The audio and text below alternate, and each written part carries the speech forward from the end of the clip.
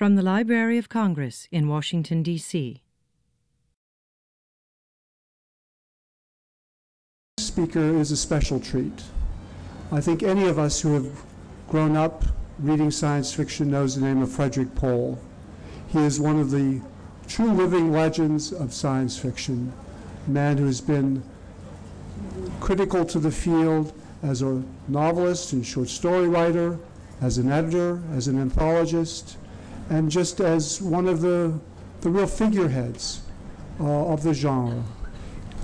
I suppose that, like many of you, I discovered Fred Pohl largely through his first books, many of which were written in collaboration with Cyril Kornbluth and Jack Williamson. In particular, I think of The Space Merchants, a vision of the future in which advertising agencies are all powerful. But Pohl has gone on to win all of the awards, and with the much honored Gateway began another series of very successful books about the Hichi. He's written memoirs, The Way the Future Was. He's known everyone who's ever been important in science fiction over the last 50 years. It is truly a great pleasure and honor to introduce Frederik Pohl.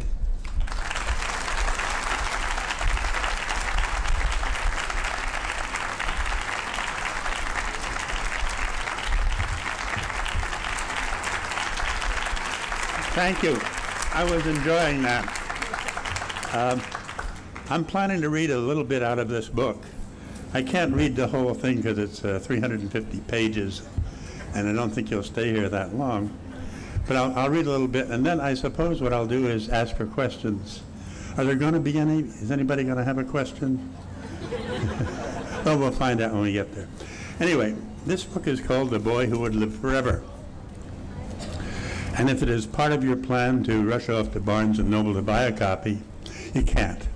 They have them in the stores, but for some technical reason, they're not allowed to sell them for another 10 days. I do believe they have them here, though.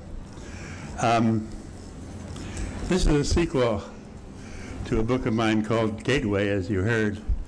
And if you haven't read Gateway, I'm so sorry for you. I mean, it's really a very good book. And I hope this one is too. In Gateway, we discover these people who have come across an asteroid that's been pre-drilled out and populated by some ancient vanished race who left a bunch of spaceships around, and people get up there and get into them and go where the spaceships will take them, but their destinations have been pre-programmed by these vanished people, so you never know where it's going to take you and you have no choice about it. Anyway, that's what Gateway is about. It's really a good book. I enjoyed it myself. This is called The Boy Who Would Live Forever. And I had not planned to write any more about the Hichi or Gateway or any of that stuff until my friend Robert Silverberg, who's not only a very good writer but a very persuasive person, told me he was about to do an anthology of stories from some of the series of science fiction stories that have been around, and he wanted me to do one in the Gateway universe. So my wife and I happened to be cruising the Mediterranean at that time, starting in Istanbul and going on to Athens, which is why the first chapter of this takes place in Istanbul. And after I had written it, it occurred to me that it really made the good beginning for a novel, and over a period of several years I wrote the novel. Now, I'm going to do something I don't usually do. I'm going to read something out of the middle of it. In the course of the book, we meet a bunch of new people, and one of them is on page 254 here, and his chapter is called Stove Mind in the Core. And I'm going to now read some. Whoops, that's not the right place. Where are we? Ah, I see, we're in the wrong place. We should be on page 162. Okay. My name is Mark Antony, a matter which I wish to clear up. The fact of my name does not mean that I am an ancient male Roman. I am not, any more than my associate Thor Hammerhurler. Thor Hammerhurler is a Scandinavian god. Actually, like Thor, I am not a man of any kind, since in essence I am nothing more than a simple computer drudge. I use the word simple. I don't mean really simple. I was generated merely to be among the 10 to the 10th computer intelligences that the human persons and the Hichi created to do odd jobs for them, when those two races built the wheel some centuries ago, which wheel was constructed for the purpose of keeping track of that extragalactic nest of non-material entities who are collectively known as the assassins, the foe, or more recently the Kugelblitz. I don't need to say any more about them now, as I will say enough later on. Why then am I called Mark Antony? The reason, I do not say it is a good reason, has nothing to do with the real Antony's status as sexual partner of the Egyptian queen Cleopatra.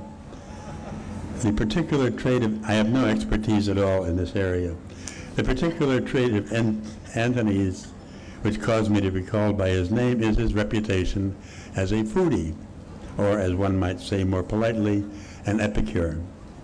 It is told, I don't say that this is a true story, that Antony's taste was so rarefied that his cooks were required to prepare 6 cereal dinners for him every day, so that at whatever hour he might choose to dine, one of those dinners would be always ready to be served at its peak of perfection. I don't know what they did with the other 5 dinners. Most likely, Mark Antony had extremely well-fed kitchen slaves. The way in which I do resemble Mark Antony is that we both have exquisite taste. In any practical regard, the original Mark Antony and I are not so much twins as opposites. Antony never cooked a dish in his life. He wouldn't have known where to start. His only interest in food was the consumption of it. I, on the other hand, consume no food of any kind, unless you consider energy of food. What I am, or at least what the primary subroutine of mine that defines me is a Grand Toque Blanc master in the art of food preparation. There is very little that I do not know about haute cuisine. No, to be truthful, there is nothing about it that I don't know, and almost nothing about it that I can't put into practice. With the aid, of course, of my effectors. Most AIs don't have them. I do. All this requires, of course, that I have access to a competent food factory. Most of my clients have no appreciation for the trouble I go to for them. Haute cuisine was entirely wasted, for instance, on my friend Harry. Harry's palate had been spoiled by the 45 human years he spent marooned on the depopulated planet of Arabella. He had been hungry there, and he had been there for a long time. Simple calories were what he struggled to find, not gourmet subtleties. Consequently, now he doesn't care what he eats, as long as he's eating all he can possibly hold, in the sense, that is, that he eats it all. I could read more of that for you, but I think what I would rather do is answer some questions if you have any, and if not, I'll just talk. Anybody got a question? Nobody has a question. There are microphones there. Here we go. I think we're, this is a kind of an opinion, is we're moving to an age that science fiction writers obviously have always been writing about the future, but as we move more into technology, we're seeing that one day we will have made artificial life. How do you envision the ramifications of when we've created something that it knows it exists? Well, my friend Marvin Minsky says that computers become more complex approximately every 4 years, which is to say about every time there's a new graduating class of graduate students in computers. And I think he's probably right. If that happens in about 6 more generations, we'll have a computer roughly as complex as a human being, at which point I imagine that it will know what it is. At least it will know a great deal, and if it can't from that deduce what it is, then it's not really that good a computer. I had some interest in writing about people who had their minds stored in computers. And I did that for a good many years without any real notion that it could ever happen. And then I ran into a man named Hans Moravec, who's a computer person at Case Western Reserve, who had a plan for doing that. He said, if you want to have your mind stored forever in a machine, what you do is go through some brain surgery. First, you have your corpus callosum, which is a thing about the size of a hot dog that links the two halves of your brain. You have that split in half. And then you have it reconnected through a computer. So that all the messages that go back and forth between the two halves of the brain will have to pass through the computer, which will learn them all. And after it has done it for a while, it will know you as well as you can be known. At which point, if you wish, you can turn off the organic brain and just live in that one forever. I don't know if that would work or not, but at least it might. And therefore, I feel justified in going on writing about machine-stored human beings. Anybody else? Yeah. Hi. It's a similar question. What is it like for you as the imagined future comes to us, becomes more known? I'm thinking of things like sending cameras to the rings of Saturn and discovering planets. Does it limit you or does it expand you? Well, I think seeing the future become the present has in general been a big disappointment. It hasn't been nearly as nice as we wrote about it. You can't jump into your spaceship and fly off to Mars and have adventures with six-limbed green Martians riding thoats. It isn't going to happen. There aren't any. But there have been a lot of things that happened that we didn't anticipate, which really have been pretty exciting. And the computer is probably the greatest of them. The computer is the first machine ever made which does not amplify human senses like a television or a microscope or something like that, or human muscles like most of the vehicles. What it amplifies is a human intelligence. And that has made it possible for a lot of people to do things that they could not have done without computers to help them along. And I think that's a wonderful development that I hadn't anticipated, at least not in that form. And that's, it makes the whole thing worthwhile. The rest of it, I'm really kind of disappointed. I wish that we had had the right kind of spacecraft, and it doesn't look like now they're ever going to happen, or at least not in the immediate future, by which I mean the time before the sun goes out. And it just isn't, there's no good way of making it happen. There is, of course, this notion that commercial spacecraft will be able to take people wherever they want to go, and indeed, I understand you can now buy a ticket to go on something like the Spaceship One that just won the X Prize for about $400,000, which will take you up to about 60 or 70 miles elevation. To that, I can only say big deal. That's not where I want to be. I want to be at least in low Earth orbit, preferably on the way to the moon or even farther. And that's not going to happen for individuals in the foreseeable future. And I'm sorry about that. But I do have some redeeming pleasures in writing about it, whether it's going to happen or not. Anybody else? Yeah. Somebody. Yeah. I'm interested in the New York science fiction writers from, say, the late 30s through the 50s. There are a lot of them, yeah. They all moved to California, but they started out in New York. I'd like to know your the sense of social identity that was operating there.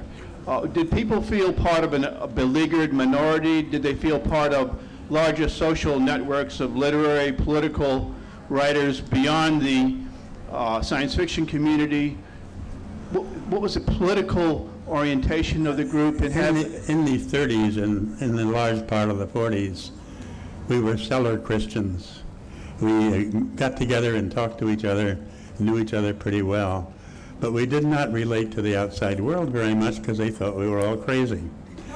It wasn't until World War II came along with things like rockets and spacecraft, at least in the form of rockets that went up into space, although they ultimately wound up on London, And then it began to have some respectability.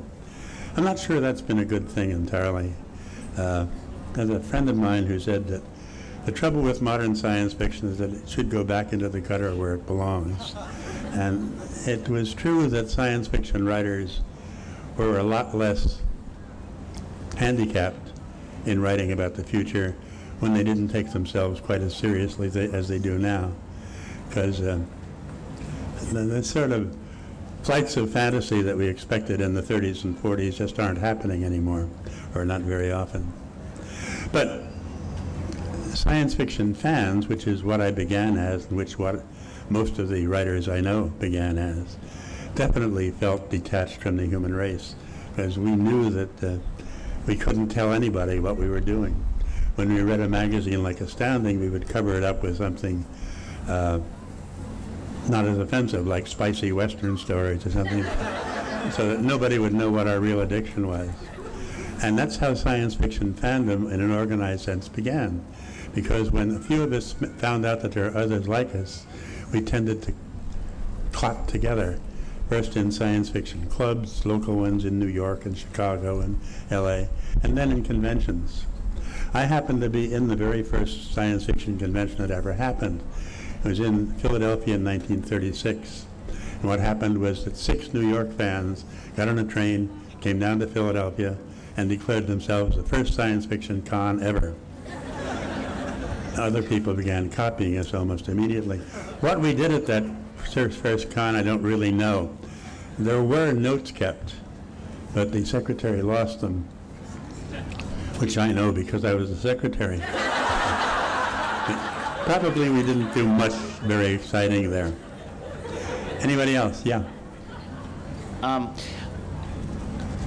As a member of the gay and bisexual community, sometimes I really don't enjoy seeking out books that are quote-unquote gay fiction, and yet can sometimes feel left out reading fiction where gay characters or bisexual characters don't appear at all. And one of the things I was always so impressed by in Gateway was that there were gay characters who just happened to be there, like people are. And, you know, Anvil the Stars, with I guess Greg Bear wrote, same thing. What was the reaction at the time to that, and why does it seem that characters appeared in science fiction of late don't see that happen as often? You may be right. I'm not aware that they've disappeared from science fiction, but then I have not been able to read all of the science fiction that's being published. There's something like, 800 or 900 science fiction books published each year. And I read a lot. I probably average a book a day, but you know, less than 10% of them are science fiction. So I don't really know what's happening in a broad sense. But when I was writing Gateway and the books around it, I was writing about human beings who come in many different flavors. And I wasn't trying to sing any particular kind as being unique or less attractive or less desirable than any other kind. And I'm glad to know that you think I succeeded in that book. And I wish everybody did. It does not seem to me that a human being's sexual preferences have anything to do with whether or not he's capable of governing a state or running a business or teaching a school. And I have believed that for a long time, and I intend to go right on believing it. Yeah. This is a great opportunity to address someone from the golden age of science fiction. You mean somebody who's over 80 years old? The opportunity is especially pertinent because of all the great other writers that you have known, such as Campbell and Bradbury, and you mentioned Silberg. Here's the question. In all of these writers that you've known, which one captivated you the most with his talent, and why?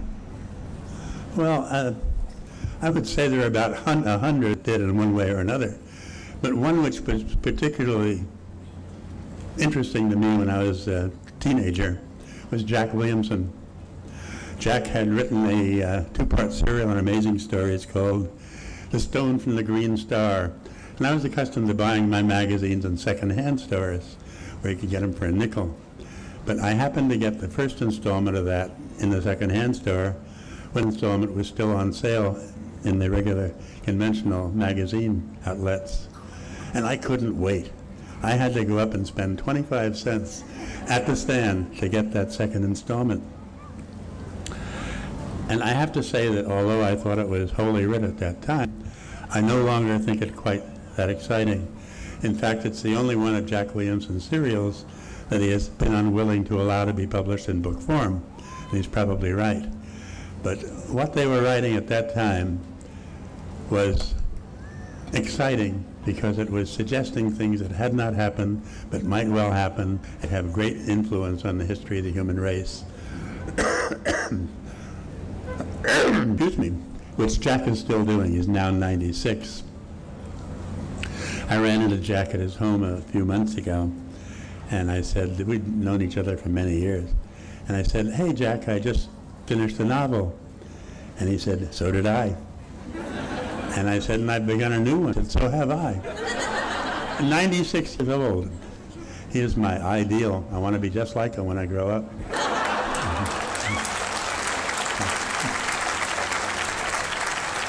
Yeah. Science fiction writing is normally considered a very optimistic writing by the sheer fact that you expect the human race to exist for a while. As things have gone on, do you still have that level of optimism, or do you think the chance will wipe ourselves out? Oh, I don't think we'll wipe the human race out. I think we may well deprive ourselves of some of the amenities we're used to, like hot tub baths and whipped cream on our ice cream and stuff like that, because we are simply not preserving the sources of all these things very well. We're not really taking care of our water supplies, which are running critically short all over the world. We're not taking care of our farms because they're being poisoned with pesticides and so on. We're not taking care of our world because our water is being poisoned by the runoff of these farms. Our air is being poisoned by the exhalings of smokestacks and cars, which our president claims do not exist. And I'm afraid that things are going to get bad before they get worse, before they get better. However, I think in the long run the human race will survive, and if only because the number of people has been gradually or seriously decreased by the things that have gone wrong. I think they'll be better able to live on the planet 20 or 50 or 100 years from now. But I think that first step is a killer. I don't know quite what's going to happen over the next decade or so. But it scares me. Yeah. Well, it's been a true pleasure to read you over the years. Your books have always been so full of good ideas and storylines. If you could, what is the one idea that you've been most pleased with in your books? Different ideas at different times. When Cyril Kornbluth and I wrote The Space Merchants, I was really thrilled with the idea of writing about a world in which something that was going on at the present could become dominant over everything else. In that case, the advertising business, which, as I understand it, led to a whole bunch of books by other writers. The category was called When the Plumbers Take Over the Universe, something like that. And those were the first, among the first warning books, warnings about things that might happen in science fiction, which I think was a good thing to do, and I'm glad we did it then. But I got kind of tired of that because, after all, I've been warned about almost everything that happened. I don't want to hear about it anymore. The next best idea I ever had was Gateway. I think the notion of this crew of intelligent aliens who came to our solar system 500,000 years ago and left behind the Gateway asteroid with all of its spacecraft in it was a wonderful idea in that I could do so many things with it. It would take me anywhere doing almost anything. And I don't usually get an idea like that very often. Actually, I tried to write it 4 or 5 different ways at different times before I finally decided to do it the way it is in the book, which is told in 2 different, once in the present and once in the past. Well, never mind. If you read the book, you know what I mean. And if you haven't, go do it. Anybody else? I think you sort of answered the question indirectly, but I recall you writing once that you tried to write 4 pages a day. Is that still true? I wrote 4 pages a day for many years. I began doing that when Cyril Kornbluth and I collaborated on several novels, because we had a system, which was that Cyril would come out in the house in Red Bank, New Jersey, where he kept his own room with his own bed and his own typewriter, and we'd sit around and talk about what might happen in our books, what the characters might be like, what problems they had. And when we had thought of enough to see we could begin the book, we would flip a coin, and the loser would go up to the 3rd floor and write the first 4 pages. Then he would come down at the bottom of page 4 and say, "You're on," and then the other person would write the next 4, stopping sometimes in the middle of a word, and not ever telling the other person what was supposed to come next. And this worked out very well with Cyril, probably because we'd more or less grown up together, and we thought more or less the same way about the world. And it turned out to be an extremely efficient way to write a novel. We could write a novel pretty quickly and have a complete draft, which was pretty good. It required a lot of tying up loose ends and cutting out things that didn't belong there, and general polishing and so on. But it was a complete skeletal form of the novel. I tried that with other writers, and that didn't work a bit. But with Cyril, it worked very well. Then a few years later, after Cyril had done this horrible thing on me and gone and died on me, I was stuck with a book I was writing, and I thought, I know what I'll do. I'll collaborate with myself. I'll do 4 pages today, and tomorrow I'll get up and do the next 4 pages, just as I used to do with Cyril. And that worked out really well for years. It didn't mean that every day's 4 pages ever wound up in print. Sometimes they were just bad and had to be thrown away. Sometimes they were revised a lot. Sometimes they were collapsed into other things. But each day I defaced 4 single pages of clean white paper, one way or another. And that really worked out well for me. Then, unfortunately, a few years ago, I did a catastrophic thing. I stopped smoking. I did that for a good reason, because I thought I would die if I didn't. But all the same, it interfered with my writing. I had been in the habit of sitting down at my computer or typewriter and writing these 4 pages while I had a cup of coffee on one side and an ashtray on the other.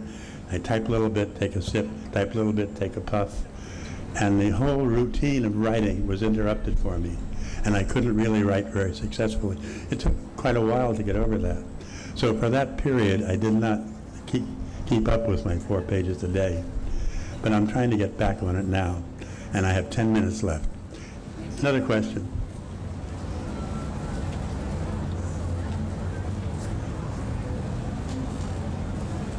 No? No question? Here comes one. I was curious to ask you, someone alluded to some writers who were very aware of who they were. One of those comes to my mind is Robert Heinlein. I wonder what it was like to be with him, especially when he was writing message novels, very strong message novels. Being with Robert Heinlein was very much like being with anybody else. He was very opinionated and articulate, but I know a lot of people like that. His politics did not necessarily agree with mine, but then they didn't agree with anybody else's in the world either.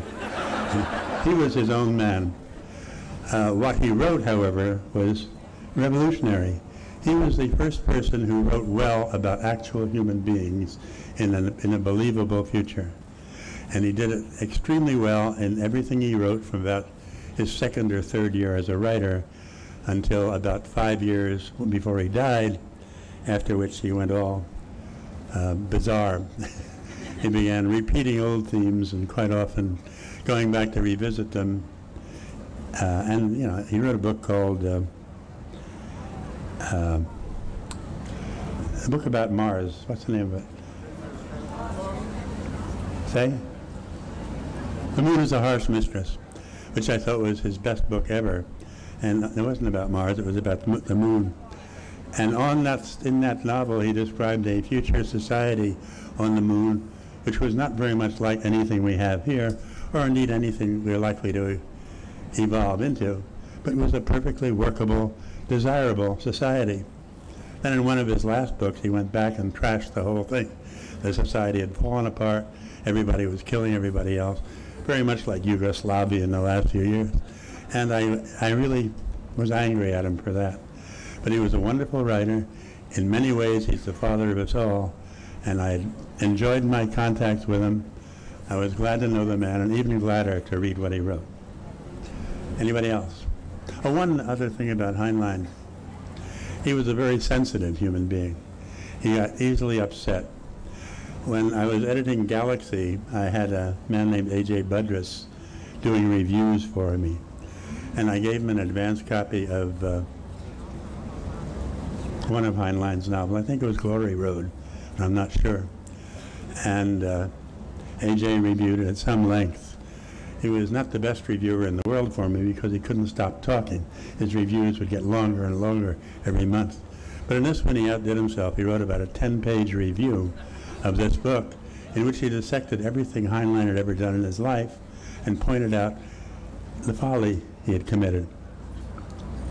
And I thought, as this is such an intensely personal review, I better send a copy to Heinlein. So I did. And a week or so later, I got a manila envelope from him containing a lot of pages, and I thought, wow, you've written a novelette for me. And it wasn't. It was a letter denouncing the review and saying, while he agreed with A.J.'s right to free speech, he just didn't think he was fair in his discussion of the book, because A.J., he was quite confident, was a very parochial sort of man. He doubted that he had ever been more than 50 miles from where he was born. He doubted that he spoke another language. Actually, A.J. was a diplomat's son from Lithuania, and he'd been everywhere. But out of kindness, I decided not to print his review. And I'm only sorry that I mislaid that letter, because it would do very well in somebody's archives. But he was a wonderful man, even if a bit quirky. Anybody else? Yes, sir. Since you got into editing, Yeah. I remember hearing a story you were telling at a convention a few years ago that cast a lot of light on the odds for new writers.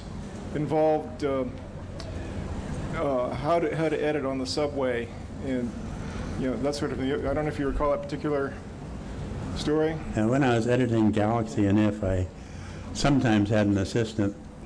The one I had most of the time was a woman named Judy Lynn Del Rey, Judy Lynn Benjamin, who married Lester Del Rey. She's well worth it, wonderful woman, and ultimately became the founder of Del Rey Books at Palatine. And I had Judy well trained. As manuscripts came in, she would take them out of the envelope they were in, put them in a return envelope with stamps, attach a rejection slip to them, and give them to me.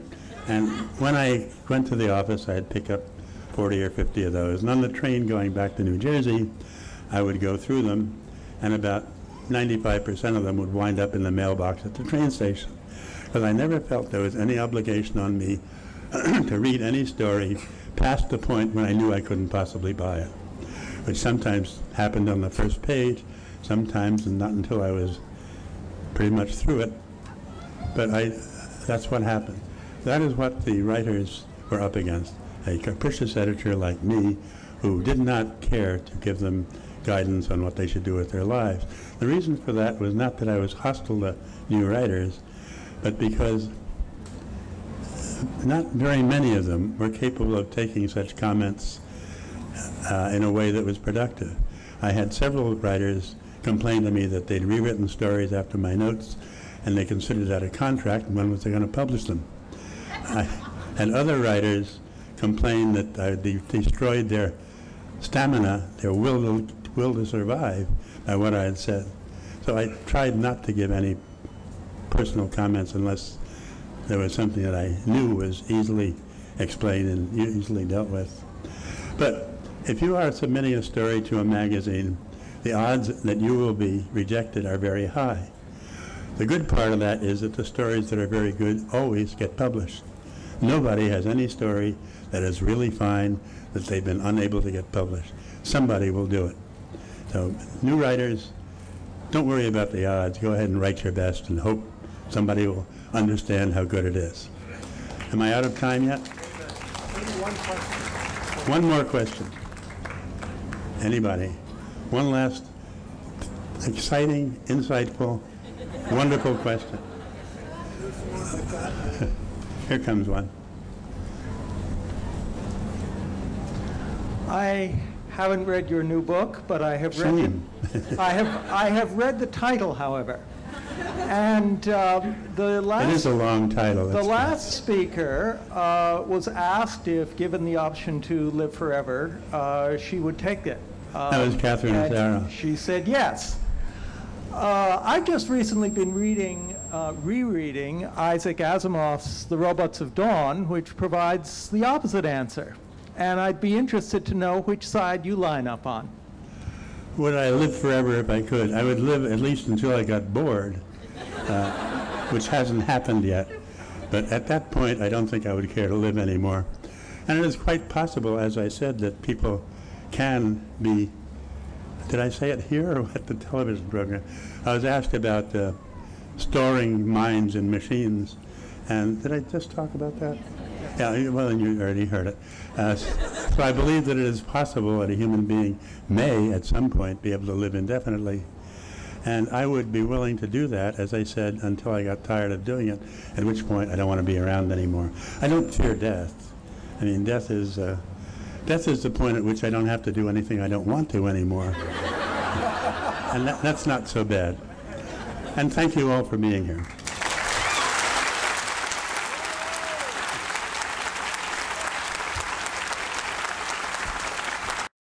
This has been a presentation of the Library of Congress.